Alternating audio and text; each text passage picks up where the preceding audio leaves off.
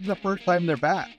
And doesn't mean count them out, but it means that if it's not a fluke, they're here to stay, and they stand a chance of winning this title.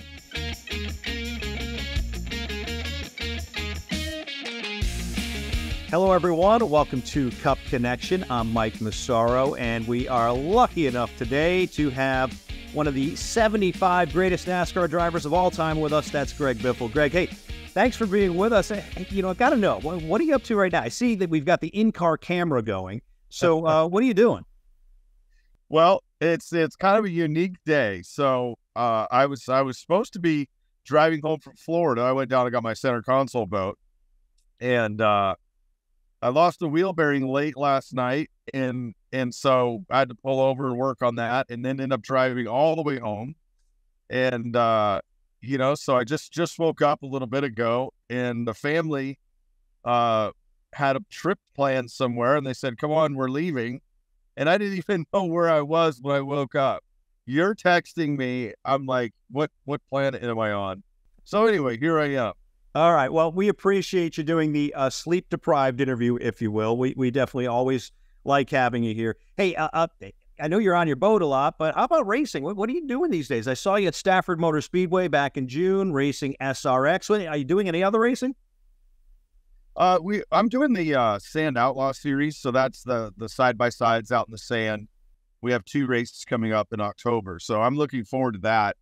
And I've been tempted. We were going to run a Champ Car race at VIR, and that got canceled, about 2 weeks before the event. So actually, I raced early in the season in Oklahoma with the Sand Outlaw, and then Stafford. So those are really the only 2 I've done this year so far. And talk about versatility. Stafford, for those folks who don't know, is a half-mile asphalt oval, and you were in the SRX car, which is essentially a stock car. But the Sand Outlaws, I did a little homework on it, but I'm not all that familiar. I know it's a passion of yours. What's that like? It's really fun. We sand drag race. So the way it started out was all these big weekends out in the sand dunes. Guys would gather, sort of like a sandbar, and guys would race up Oldsmobile, they call it. So it's a big hill, and so it's Idaho, California, Oregon, and Washington have some great sand dunes. Oklahoma, so it's all over the U.S. And Utah has a Sand Mountain, Utah. But anyway, so we formed an organization, Sand Outlaw Series, and started racing. Bought a tree and the whole light system, and made some rules and made it more organized. And I ran that for about 3 years, and this year is the first year I haven't run it. And I'm really enjoying that, because it's a lot of work putting all those events together, but I still love it, race it, and I'm still part of the organization. But it's basically, we race side-by-sides or Polaris, razors with crazy big turbos, built engines on alcohol. So we're going 105 miles an hour in a 300-foot sand drag strip, or up the big hills, 600 feet we race all the way up the hill. So it's a lot of fun. I've seen some video of these things. It seems like you get quite a bit of air. They can be kind of, a little bit dramatic, if you will. Oh yeah. It's a lot of fun. There's all kinds of stuff. I enjoy it. It's going in the sand dunes for me is right next to being on the racetrack. It's the closest I get from, thrill, exhilarating, that is being in a dirt car on a Saturday night or being at the racetrack. Well, it sounds like fun. A lot of fun to watch, that's for sure. Hey, speaking of, racing, I kind of heard when you were at Stafford, I think you were on the PA system, maybe doing an interview with my mentor, Jack Arute. Did I hear you correctly that you're talking about maybe trying to get involved in some more Cup races, maybe in the future? Yeah, I mean, I've been talking to John Cohen that owns the 44 team, and it's funny, about every 4 weeks or 3 weeks I get a phone call from him, and hey, we're gonna maybe get our stuff together. We're gonna run Darlington, and then hey, we're going to run Michigan, and then, hey, I think we're going to run Talladega. You know how it is. So let me ask you, I mean, is this just maybe you're doing it, or is there some definite plan? Your guess is as good as mine, because all those dates have come and gone. You know, I enjoy it. I enjoy helping a small team, and, you know, it gets me out there on the racetrack, see all my friends. And I understand, you know, competing at that level, you know, it's much more challenging to try and, you know, win a race or finish. You know, our goal, obviously, finish in the top 15 or something. And, you know, you see Michael McDowell's success, you know, that's a smaller team. And, you know, I would like to try and help this team achieve. But, you know, it's part of getting the car ready and funding, and all those things have to come together. You know, we see guys like Ryan Newman coming back, you know, dabbling a little bit here and there. It seems like you guys could just never get away from it. I mean, how much do you miss it?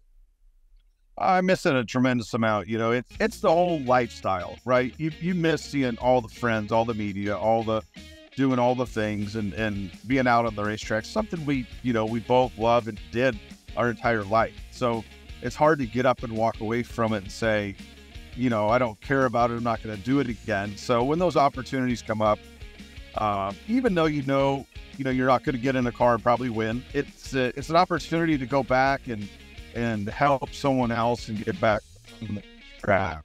So we alluded to it at the beginning of the interview, Greg. NASCAR this year is recognizing the 75 greatest NASCAR drivers of all time. You're on that list. What did that mean to you, being added to that list? Man, I'll tell you what, that Mike, that was a humbling experience for me. You know, Mr. Helton called me and then told me that I made the list. Of course, I was hoping I did. At the same time, I was surprised that I did. There's some great names on that 75, and I'm really honored to be, you know, one of the 75. And it makes me look. Anytime you get recognized for any of these things, makes you look back over your career and all the accomplishments, and sometimes you yourself take it for granted. You know, like, oh yeah, I won a bunch of races, it was fun, I raced for, you know, a few different people, but you look back at the accomplishments and it's, you know, quite amazing. And one thing I do look at also is when you're in the moment, you don't recognize that this is something great. You know, you're when you win a race, or when you win something, you're happy, you're excited. You know, it's a great thing, but you know, you just don't recognize that you're making history. Actually, each win, you know, and how special they are. Yeah, there's a lot of folks who've been in that series who never won.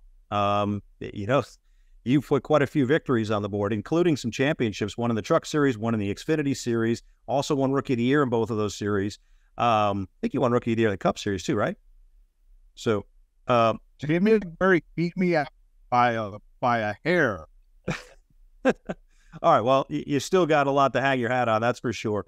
You know, I just, you know, I look through your victories and I look through your accomplishments, and I have a hard time pinpointing what might be your career highlight, your greatest accomplishment. What would you say it is? It is a difficult thing. I think about that a lot, and there's a lot of special moments. You know, my first win at Daytona in the Cup Series. But I think, you know, probably one of my greatest accomplishments is the 2005 season, where, you know, unfortunately, with 3 races to go in the chase, we left a wheel loose at Texas Motor Speedway running 3rd, and had to come back down pit road, and we finished 20th that day. And that, you know, that was 3 races to go in the championship, and we lost the championship by just 5 finishing positions. So that was a defining moment, but we finished 2nd in points and won the most races of anybody in the Cup Series that year. We won 6 races. And so that was sort of a moment.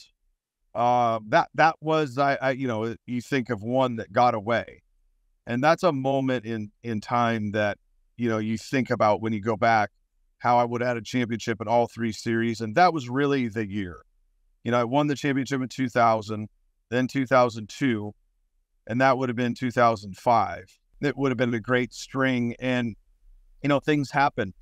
And, you know, that just wasn't our day, wasn't our year, but that was probably, putting the whole career together, that was probably one of our finest years all together. And that was the year you won 6 races. Is that right? Yeah, correct. Yeah. Yeah, lots to be proud of there for sure. Lots to reflect on in terms of your career. You know, Greg, one of the best parts of doing this show is that we take some questions from our audience, and we have a question that I picked out of the bag that I liked, because it kind of segues me to some other questions I want to ask you afterwards. But first, I want to ask you this question. It comes from Dan G. He sent it to us through Facebook. And this kind of goes back to, I want to say 2016-ish. He wants to know if you saw that initial decline at Roush Fenway Racing. Yeah, I mean, it's funny because you look back through, and you know, a team's never on top for very long, it seems like, right? So think back to this, and sometimes when I reflect way back, I put Jeff Gordon and Kevin Harvick a lap down every single race. It wasn't like occasionally; it was every race. And to think about that moment in time when our team was so good, we had all 5 cars in the chase, multiple, you know, times. And, you know, that was really our highlight. And from there, it was a slow but steady decline, unfortunately. And there were moments of highlights when you get, you know, take 2 tires and you get out front, you have track position, and you got to race the heck out of these guys, and you end up winning one. You know, so there were times, but you know, you saw, you saw Carl or Matt leave, then you saw Carl leave, and you know, for those reasons, so, you know, Roush Fenway was kind of in, you know, we were in that decline, and I hung in there, and I wish, you know, going back, I wish I would have maybe tried somewhere else. I raced at Roush Fenway my entire career, but felt like they gave me my opportunity. I had a great relationship with Jack, and more importantly, I had a great relationship with 3M and the sponsor. And leaving Roush Fenway not only meant leaving, you know, that, but leaving the sponsor as well. So, you know, I wish I'd have done something else, but I hung out. And now you look, and I'm so happy for Chris Buescher and the way the organization is going right now. So it really is a reflection of how long it's taken, and maybe Brad's influence is making a difference in the organization. And that's why I wanted to ask that question first, because my next question was about the resurgence. I mean, right now, it seems like Roush Fenway Keselowski has turned the corner. I think if you go back to February, I don't know if everybody was expecting that they'd have 2 cars in the playoffs, but here we are. They're contenders. What do you think about the way Brad has influenced the turnaround of that team? Yeah, I mean, here's the thing. I knew when I stepped away from full-time at 16, I knew we were more than a couple years away from righting the organization. That's one thing, you know, I had a contract, you know, still through a multi-year contract that I left because I couldn't run 25th every week. It was killing me as a driver, as a competitor. And I knew I saw the writing on the wall for the last couple of years. And I always said, I'm not going to stay in the sport and, you know, just show up to the racetrack and know I have no chance of winning. You know, that's not what I'm here for. That's not what I built my career on. I love, you know, and I tried with my heart, and just the opportunities weren't there to write that. And so I think it has taken Brad a couple of years to get, you know, his influence, maybe the Penske influence. You know, Brad's smart. He paid attention over there, and, you know, they've got the organization going. I'm so happy for them. And I'm not going to say they're lucky, but Chris has been in the right position, in the right time. He's worked really hard. And once you win a couple of these, you feel like Superman. You feel like, well, how come I can't win this week? And, you know, I remember what that was like, and they're in that situation. So that's good for them. I'm happy for Jack and all the folks that are still there. And, you know, hopefully they make a run at this title. Hopefully. I guess my question is it realistic? Can one of them walk away with the championship? I think they can. It's just keep in mind, and you'll ask me another question, you know, but keep in mind, this is their first time competing at this level for the title, technically. You know, Chris has won, you know, 3 races, and, you know, they're still discovering their way, so to speak, on, I'm going to call it the big stage. This is the first time they're back, and doesn't mean count them out, but it means that if it's not a fluke, they're here to stay, and they stand a chance of winning this title. You proud to see that as a former Roush guy? I am. I couldn't be happy enough for those guys, and they worked really hard, and a lot of great people there. So I'm really happy for them.